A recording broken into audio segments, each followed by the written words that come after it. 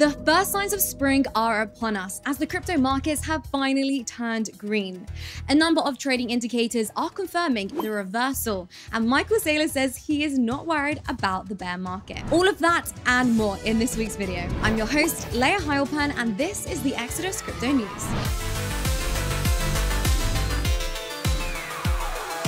It's a great day for hodlers as the markets have finally turned green. Bitcoin has gained 9% in the last 48 hours and Ethereum is up 10%. Cardano is even up 25% in the last day, which is a welcome relief for ADA investors. If you feel like the crypto market has been unusually depressing lately, that's not just your imagination. This was the first time in history that Bitcoin traded down for 8 weeks in a row. That bearish action gave lots of people the slip, and many traders have lost a lot of money betting on BTC's reversal.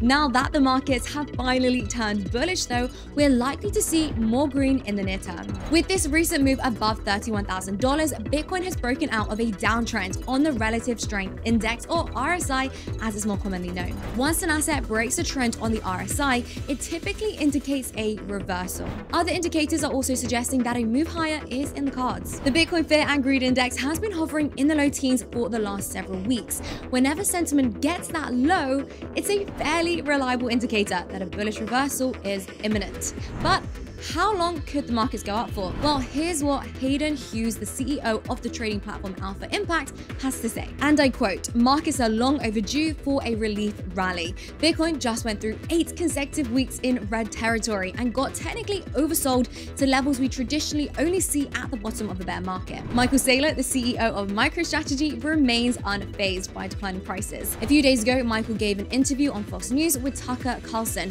and reiterated why he believes that Bitcoin is the one asset that everyone should own. Here's Michael in his own words, and I quote, "If you zoom out 2 years since the beginning of the COVID crisis, the US money supply has expanded 36%, gold is up 7%, the S&P index is up 29%, the NASDAQ only up 19%, Bitcoin is up 229%. So if you can stomach the volatility, you can take the long view. You've got a safe haven there.